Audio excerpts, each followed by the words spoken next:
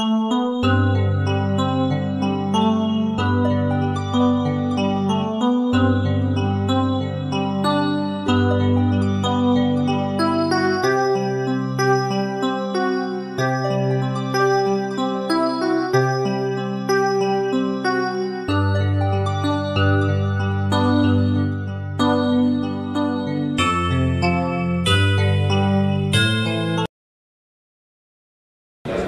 7 years ago, I lost both of my kidneys to polycystic kidney disease. I didn't have any kidneys for about a year until I got a transplant. That's been about 6 years now, but I kind of used that as a means to focus my collecting to bottles with, or mostly embossed with the word kidney. There's a few paper labels, but most of them are embossed.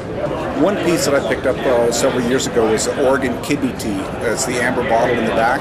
I like that one because I drink tea, but it's also very, very difficult to find. I have not seen another one. About 2 years after I picked that one up, I saw the box of kidney tea and as a go-with. Last year, the people from Oregon and the county that's made of, they're doing a historical paper, and they asked permission to take pictures of these bottles and include them in the paper, so it was published back then. That was about a year ago. Okay, the middle four bottles here are all kidney gin bottles. During Prohibition, of course, the sale of alcohol was prohibited, so what they do is they put them in, they put kidney gin as a medicinal type of stuff, and they get away with it and sell it that way. So these four are from that era.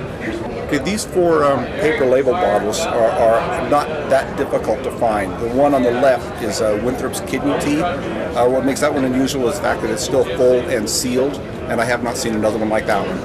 The next one over, the Miller's Livikid.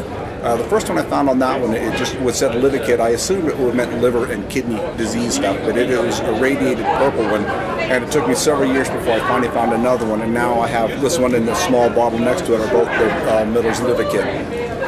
The next one over is the Nubian Tea again, and that one's for kidney and liver. And the fourth one over is just another kidney tonic that I found paper labeled and in extremely good condition.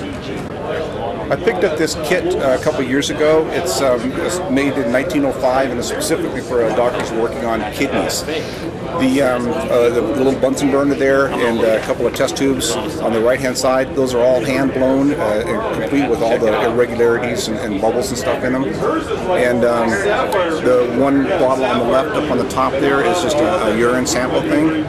And then, here with the focus up on that one, there you go. And then the model of the kidney was actually given to me by the National Kidney Foundation, so I could put it up here and push for kidney donations.